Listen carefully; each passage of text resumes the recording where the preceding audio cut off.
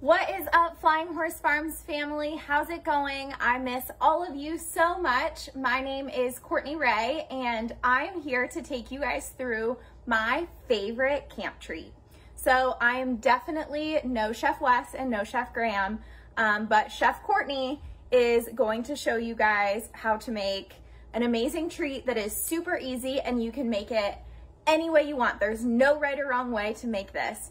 And if you're anything like me, you are probably really missing campfire right now. So even though we can't all be together and we can't laugh at the fountain skit, we can't make fun of JCPenney, we can still make an awesome treat that reminds us of campfire and is so yummy, and we can make it with our whole family.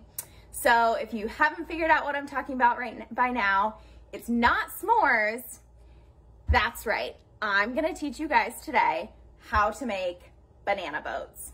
If you have never had a banana boat at camp, I am going to change your life. They are so good, so easy, and such a fun way to relive all the campfire memories and feel like we are all together at camp. And this is an awesome activity for the whole family. So whole family can make banana boats. So I'm gonna be taking you guys through the steps that you need first. So first thing you're gonna wanna do is you're gonna wanna preheat your oven. So I preheat my oven to 450 degrees, let it get warmed up while I start prepping the banana boats. So my oven is already preheated, getting nice and toasty to melt all of my marshmallowy goodness. And so first I'm gonna walk you guys through the ingredients that I use to make banana boats. Keep in mind, this is super customizable. You can use whatever you want, whatever sounds really good and yummy to you. And I'll give you guys a couple of suggestions as well for some things that I've tried that are really good. So step one, hello, it's a banana. One banana per person. So if your whole family's, making a banana boat, just grab one for each of them. It doesn't really matter if they're ripe or still kind of green. They will obviously cook in the oven. So this is great. I make banana boats a lot when I have bananas that are sort of going bad. Put them in the oven with my marshmallows and whatever, and super good. So banana, step one. Step two, of course, marshmallows. If you're not a huge marshmallow fan, that's fine too. You can skip it. But marshmallows to really channel the s'mores, banana boat, gooey energy. Step two. Step three. I use the Enjoy Life allergen-friendly chocolate chips for mine. You can use chocolate, you can omit the chocolate, really whatever works for you. I always keep the Enjoy Life chocolate chips at my house. This is what I use. So whatever kind of chocolate sweet you want in here, go for it. These also come in dark chocolate, which are also super good. Okay, so then graham crackers. My personal favorite in these banana boats is actually animal crackers. So I use these gluten-free animal crackers from Simple Truth. If you don't have a preference with gluten-free or not, feel free to use normal graham crackers. You can use cinnamon crackers, really whatever kind of crunchy element works great for you. I've also tried this without the animal crackers. Super good. You literally cannot mess these up. They are so good any way you put it. So animal crackers is our next option. Other than that, you guys can get creative. Those are the things that I'm gonna be putting in my banana boat today. You guys can get creative and put whatever else you want in it. Peanut butter, almond butter, if you like a certain type of nut butter, you can use that. I will say, I use this organic dark roasted peanut butter, and it's just peanuts and nuts. It does cook a little weird because there's nothing in it. It gets a little hard. So if you're doing something that's like a smooth, like an all natural peanut butter, I would just top it with that at the end instead of baking it. If you're doing like a Jif, a Skippy, something like that, that's fine to go in there. That will melt a lot better than like an all natural peanut butter would. Still good, just a little bit, the texture is just a little bit more dry. So Oh, you can also use dried fruit is really good in banana boats. If you use raisins, cranberries, anything like that, is also a really good option. If you want to put a candy or something in there, those, just like you would a s'more, those are good options as well. Feel free to kind of do whatever, challenge by choice, whatever feels right for you. There's no wrong way to do it.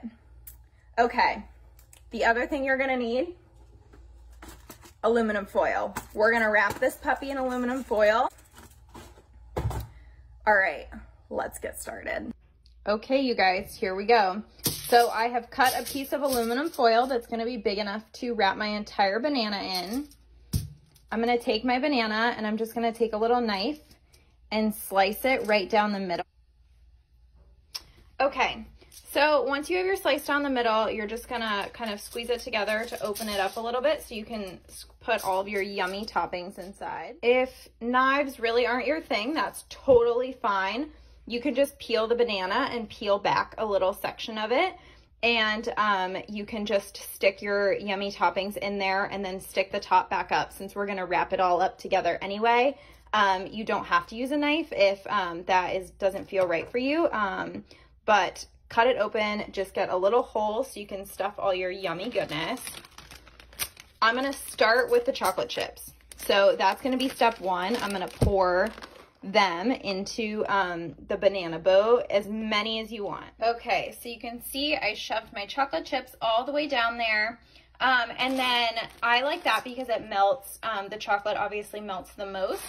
So then from there, you can put your marshmallows, your animal crackers you're just gonna cut up, and you're gonna stuff both of those in here as well, as many as you would like.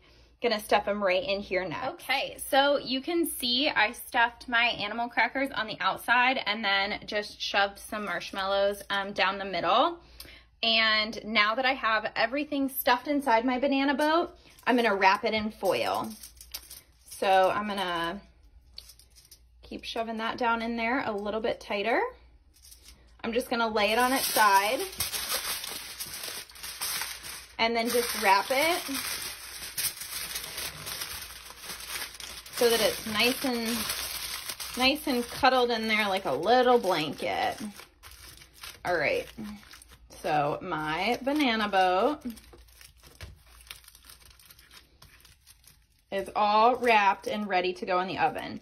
So I'm just gonna take this and I'm gonna throw it in the oven.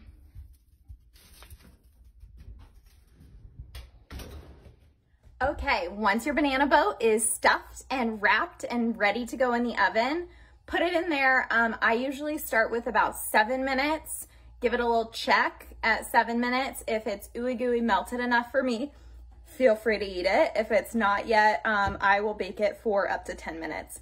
Kind of depends on what you put in your banana boat, so just give it a little check-see, and then I'm gonna time travel in 10 minutes in the future, and I'll be right back. Hey you guys, I just time traveled and I skipped ahead 10 minutes. So I think our banana boats should be done. Let's have a look. So taking this out of the oven, you're gonna wanna be super careful. Make sure you have an oven mitt on. The oven is at 450, so it's super hot. And then you're just gonna grab it. And then let's have a little peek-see at it. Okay, that looks good. All right, see how it's all ooey gooey melty?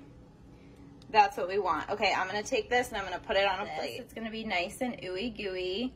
The banana is gonna be melty, and you can just kind of mix it all together. I like to eat it with a spoon. And then here, again, feel free to top it however you want. If you wanna put anything else on it, like I said, if you have natural peanut butter, now would be, or almond butter, anything like that, now would be a good time to just drizzle it over the top. If you want to put cinnamon, if you want to put some cocoa powder, if you want to put some sea salt and get a little like sea salt chocolate action, a little salty sweet, that's great. Pretzels could be good in here. Really, again, the possibilities are endless. However, whatever feels right for you. But now you're going to take this and enjoy. And that's it. Super easy, super quick. The whole process takes less than 15 minutes till you get ooey gooey yummy camp goodness. And so I hope you guys enjoyed this. I hope it makes you feel a little bit more like we are at Camp Sweet Camp, around the campfire together. Comment below and let me know if there is anything that you guys are putting in here, if you guys have any great ideas, things that you love in here, things that worked out really well for you, or if you change any steps in the process. Comment below so everyone else can know as well. And I'd love to hear. I cannot wait to hear what you guys come up with, what you guys think about it. And yeah, hopefully dig in and enjoy. I'll see you soon, guys. Bye.